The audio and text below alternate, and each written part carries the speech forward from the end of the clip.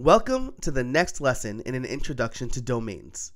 In the last lesson, we took a tour of the DNS and got real technical, going over what each entry means, how to change it, and what the ramification of those changes are. We're going to slow things up a bit in this lesson and talk about domain forwards.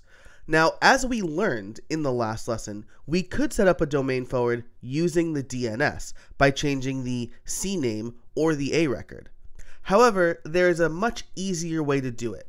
So if I go to my panel and hover for the domain we purchased at the beginning of the course, wp1mo.com, there are two places right on this screen where I can update and create a domain forward.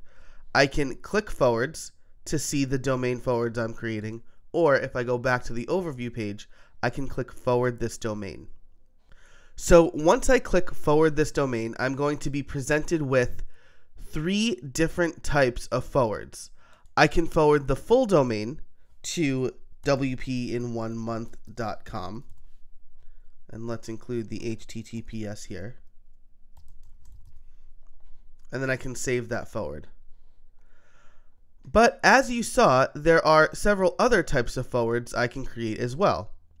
For example, I can create a subdomain, example.wp1mo.com, or I can create what looks like a subfolder, wp1mo.com/example. These are great if we want to create specific forwards. For example, if we wanted to forward our domain to our Facebook page, instead of forwarding wp1mo.com supporting this show, we could forward wp1mo.com/Facebook. For example, Hover. So this is great if you want to create branded URLs for your social media profiles, or if you want to create a branded URL for an affiliate or a side business. For example, Hover is the sponsor supporting of this course. Jesus. So if I wanted to create a branded URL to go to Hover, I could do that by creating one of these forward types. I could do wp1mo.com/hover, and I can have it forwarded to our Hover landing page. You'll notice that there's also an option here for masking. What masking means is, instead of the URL forwarding to the domain and then the domain changing to the proper one, the URL that the users would see would still be wp1mo.com/hover. I'm not going to do that. I prefer not to mask the domains. So I'm going to save this forward. So now we've got two. The last one is the subdomain.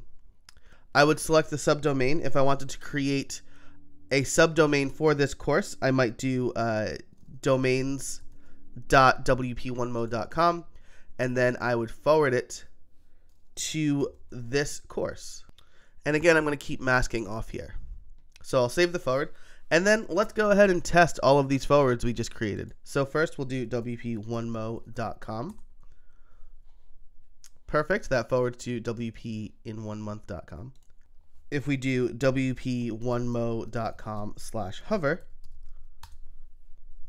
perfect, it takes us to our Hover landing page.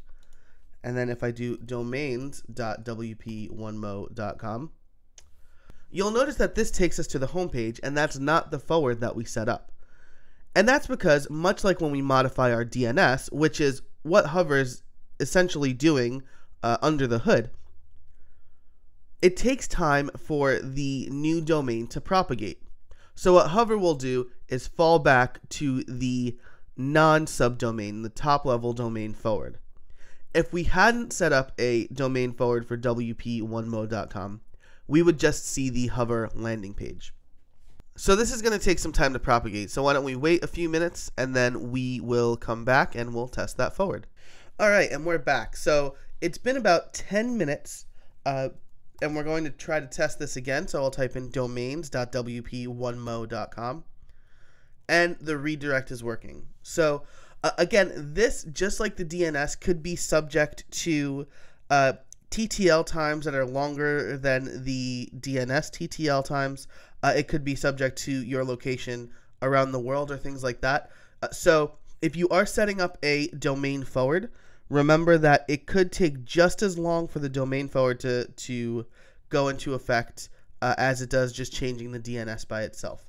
But that's it for this lesson. We learned how to set up 3 different domain forwards. One for the top level domain, that was wp1mo.com, forwarding to wp-in-1month.com. A subfolder-esque forward, so wp1mo.com/hover, forwarding to the Hover landing page for students of these courses. And then a subdomain forward, domains.wp1mo.com.